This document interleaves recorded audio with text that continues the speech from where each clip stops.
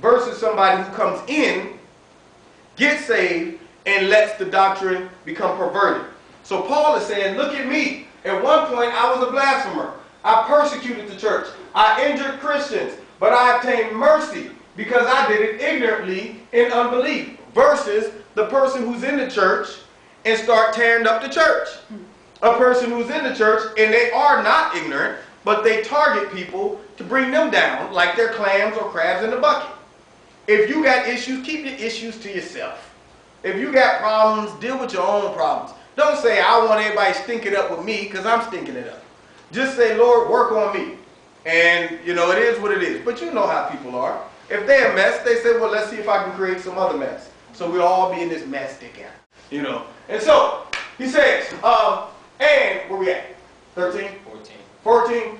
And the grace of our Lord was exceedingly abundant with faith and love which is in Christ Jesus. Now, he totally gives credit to the Lord saving him, because think about it. The Lord could have killed Paul when he was out there killing the church.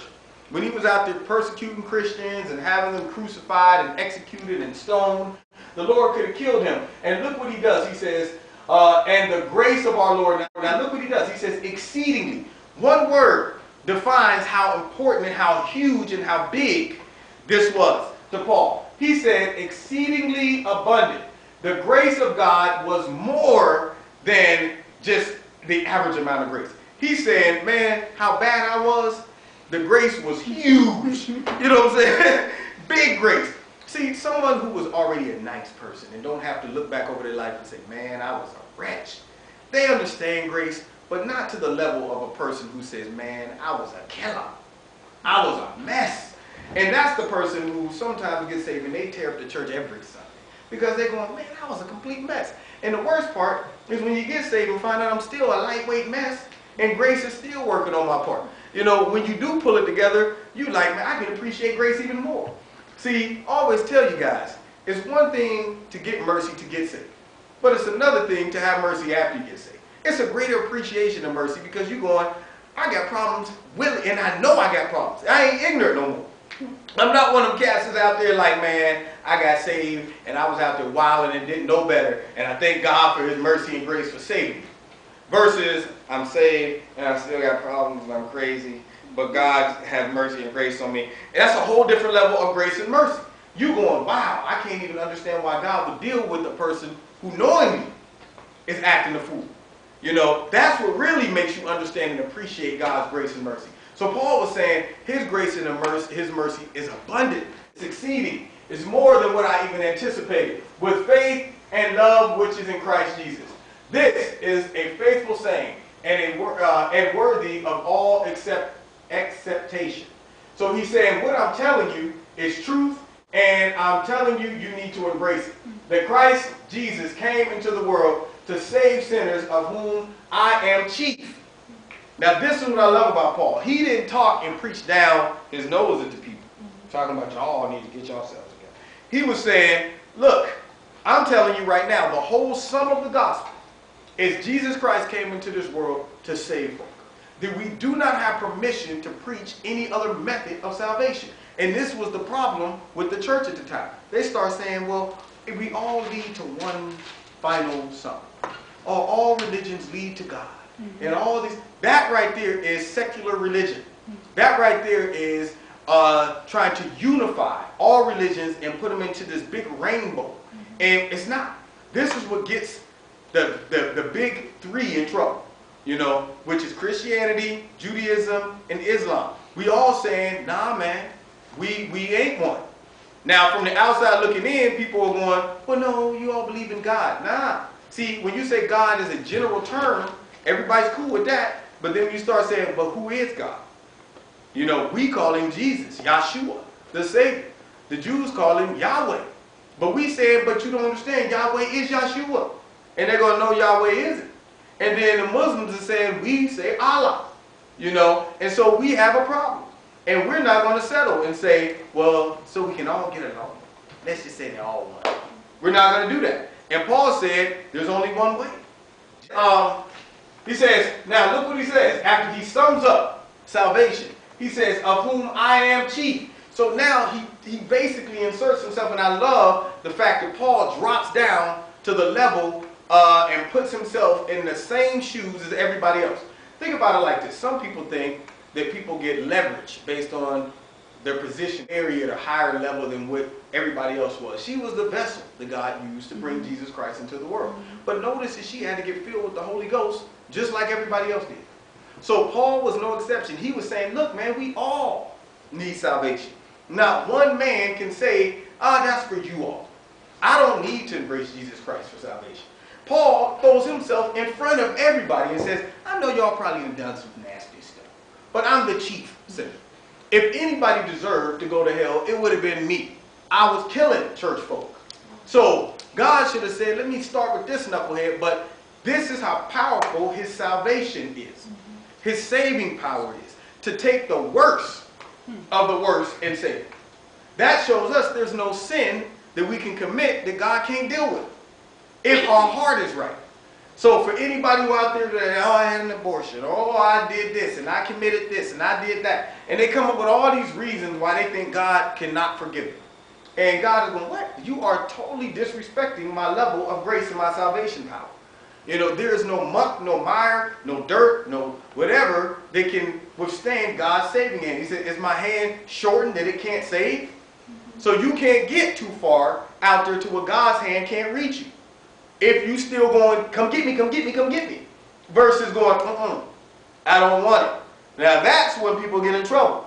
But long as they're still reaching up, if I'm sinking in quicksand, I'm going to tell you right now, the last thing you're going to see go under is my hand. You know, I am not going to just say, well, this is my fate. I'm going to still, long as I got a little breath in me, have that hand reaching up like something I might be able to grab on the way, or somebody might, at least, I got you, dog. I'm not going to say, well, let me just pull my hands down and sink. You know, I'm going to go down still reaching for somebody to rescue me and save me. And who knows, man, that last finger, before I go down, somebody like, got it, get him back up. You know, I want to be able to go down saying, somebody get me. I don't want to just accept my fate.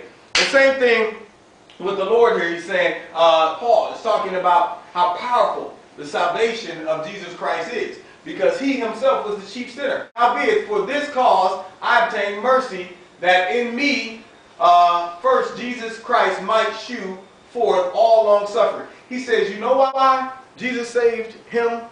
To show everybody that if I save Paul's knucklehead, but anybody can be saved.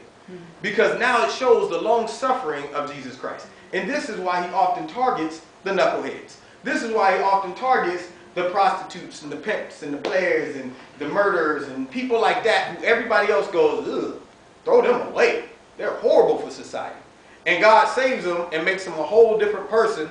And you go, wow, God is really real. He loves everybody. You know, he tolerated JoJo, who was a murderer, and you know, so-and-so who was a hooker, and so-and-so was a stripper, and this guy was a pimp, and this guy was a drug dealer, and God saved them. Man, and all I do is, you know, take pencils from the job. You know, take them home. Like, here, kids, take these to school.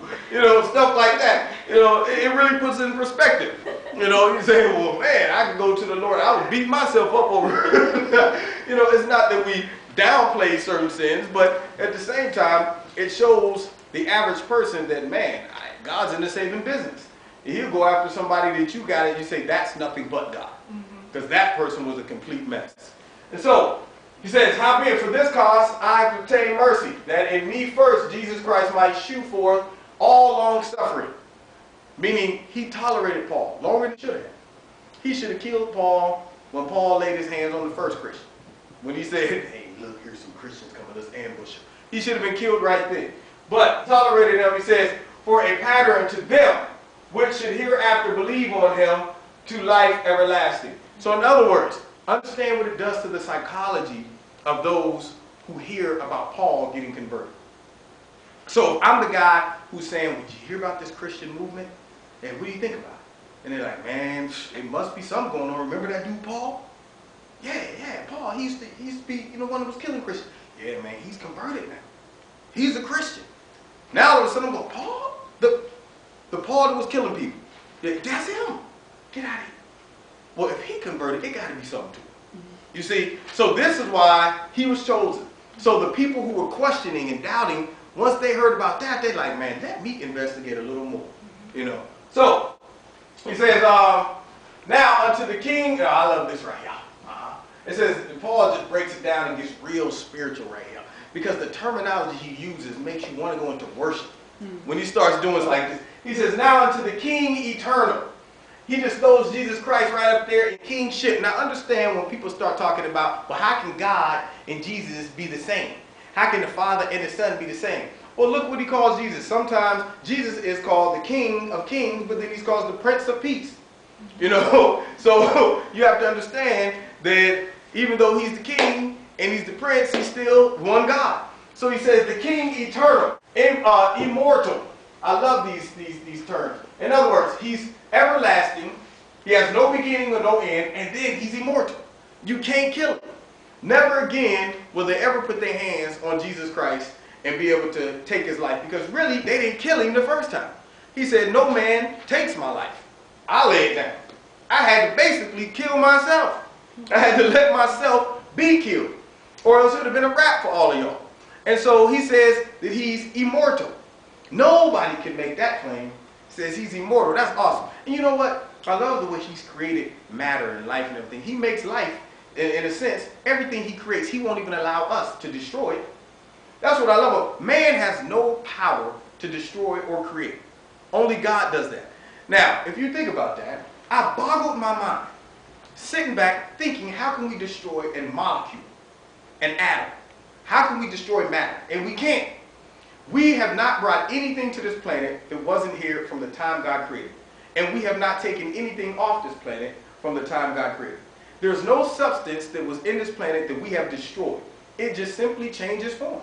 If we sit back, every molecule from the day this planet was created is still here somewhere, in some form or fashion. Whether it be in air, as oxygen and gases, whether it be made into material, we can't do it. And I'm going, you mean tell me, with all the modern knowledge and technology, if I took a fiber and said, I'm about to destroy this fiber, I can't do it.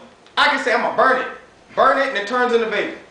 Now I track down the molecules in the vapor, and I say, now I'm going to freeze it. You know, there's nothing you can do to get rid of it. God said, I haven't given you all the power to create and destroy. Period. You might think it's destroyed because you don't see it anymore, but the reality is we can't take nothing away from it. Only God can do that. You know, so it shows that whatever he puts his hands on, he has complete power over it. We ain't got no power.